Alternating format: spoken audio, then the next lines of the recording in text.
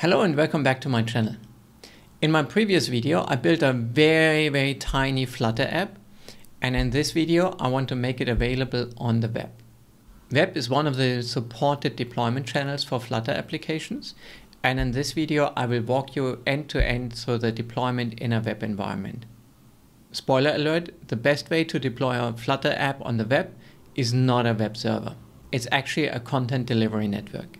So in this video, I will first go through the infrastructure setup. How does the theory look like for the blueprint of that setup? And then I will walk you through it step by step on how to set up the environment on AWS and deploy the application in an AWS environment.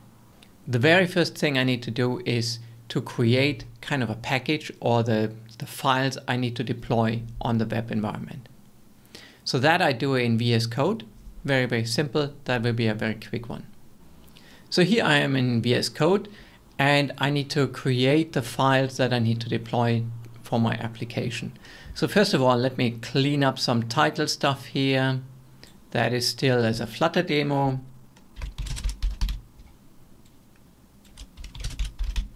So just cleaning up these little things. Let's have a quick look at the folder structure here. We have the main dot in the lib folder. That's basically the code that is the application. And under the build folder is where we will generate, or the tool will generate, the output that we need to deploy. So the command for that is flutter build web.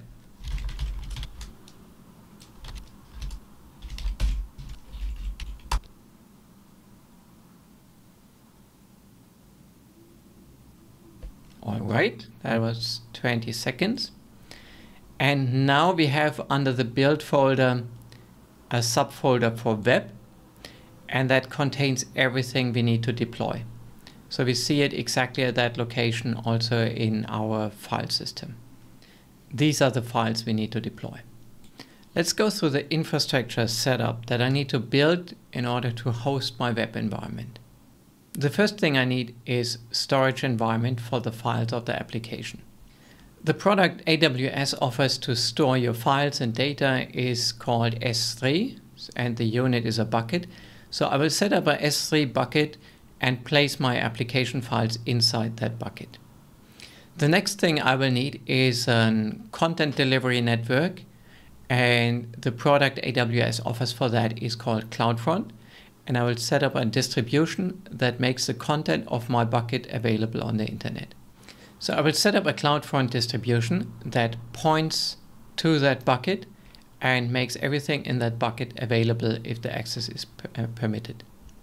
Now the other thing that Cloudfront does for me is to secure the access. So an S3 bucket is purely a storage container, and it does do some permission handling. So for example, I can restrict access to only this Cloudfront distribution.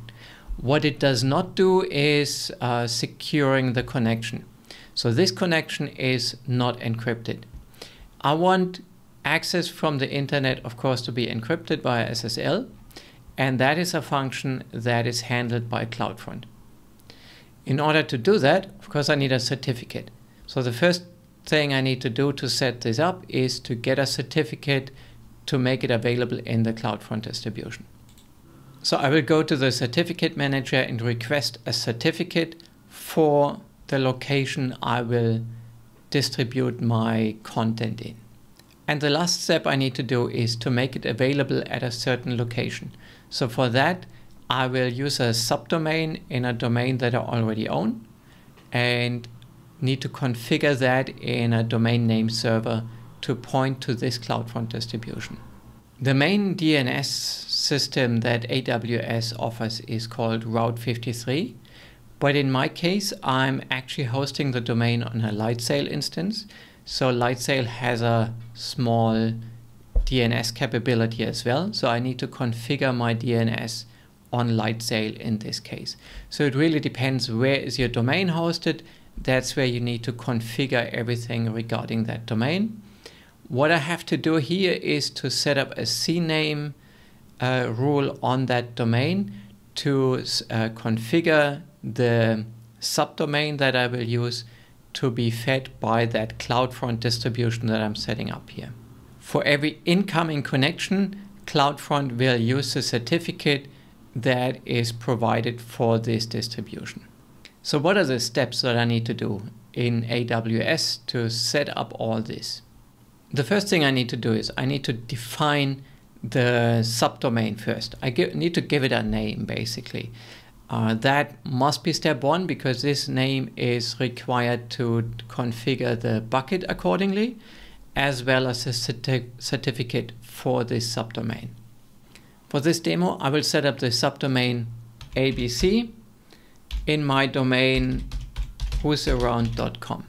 It's just for the demo purpose, and I will remove all this afterwards.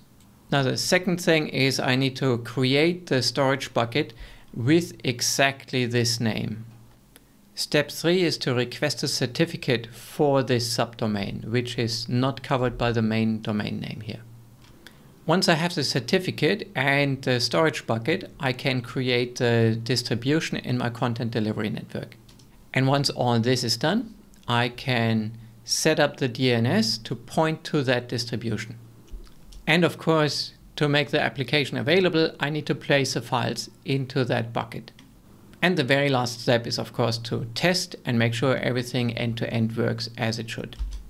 And that's it. So let's go through it in the console one by one. So here I logged into my AWS console. I'm in S3, and I will now set up the storage bucket. The name of the bucket must be exactly the name of the subdomain, otherwise it will not be working end-to-end.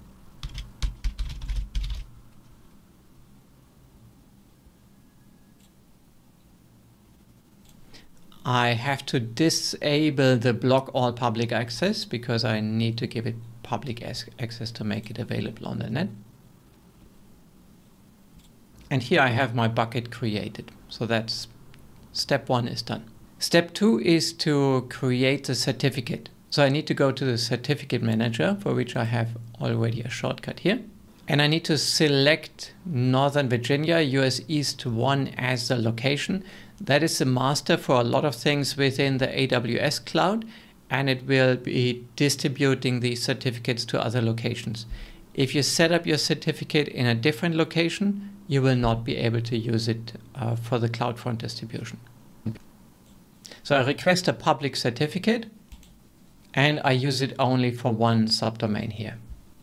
I use DNS validation. That means I will probably have to configure a rule in my DNS server to activate the certificate to prove that I have access to this domain, that I own this domain.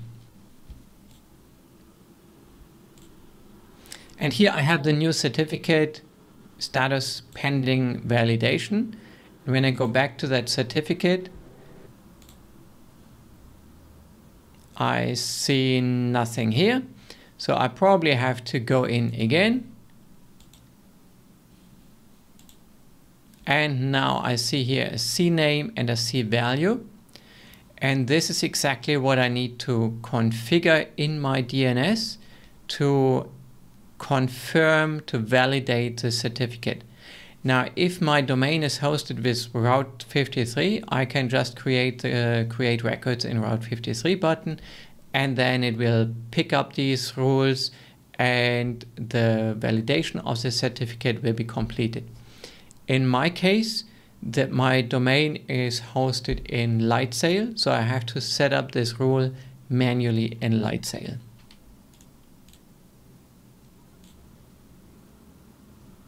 So I go to networking,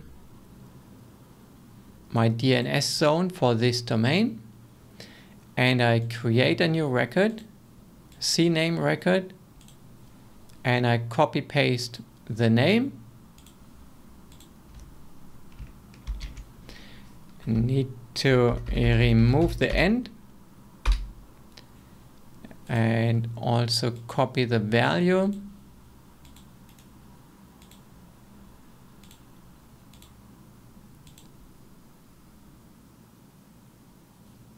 And set up that rule in my DNS. Now this is hanging, but I can actually show that the rule is there.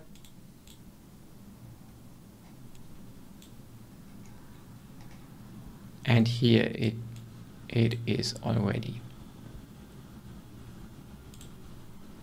Maps to _to2. Right, now when I go back to my certificate manager, the validation should be happening already. So let's validate this.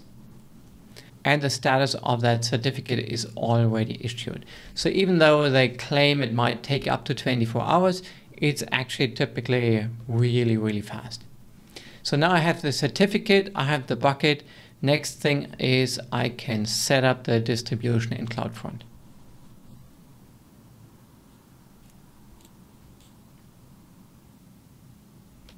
So I create a new distribution. I can select my bucket for that one. The access will be public. And I want to redirect all HTTP requests to HTTPS. So that way, if you open a non-secure connection, it will automatically be redirected and a SSL connection will be set up. Now, caching is an extremely important feature why I use a Cloudfront distribution in the first place. So it will be caching the files in edge locations. So I use optimized caching here, standard functionality.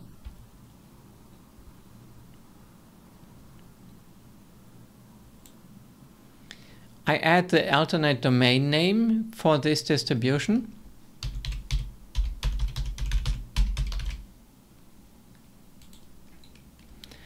And I select the certificate that I just created. As a default root object, I set index.html.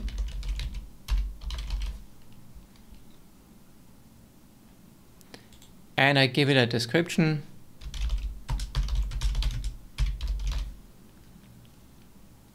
And create my distribution. So the status is deploying, and this might actually take a few minutes to deploy it, to distribute it across the different locations. Now, while my distribution is deploying across the locations, I will transfer the files into my S3 bucket.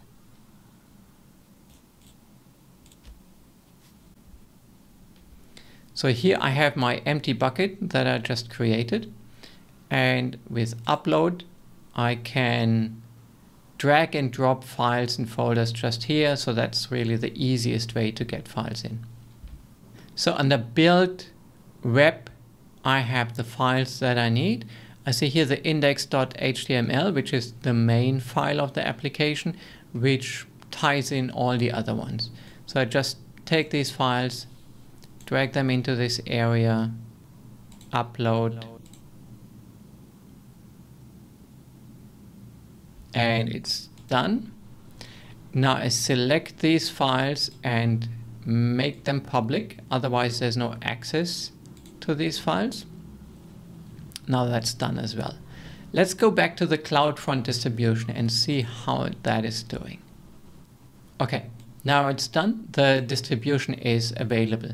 Last step is I need to make this distribution available under the name, under that subdomain name. So now I go back to my Lightsail where I configure the rules for my DNS. I copy paste the name of this distribution and I create a new CNAME record,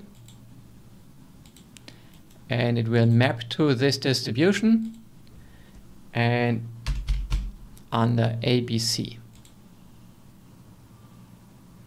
This distribution, of course, is just the name without the protocol, and create.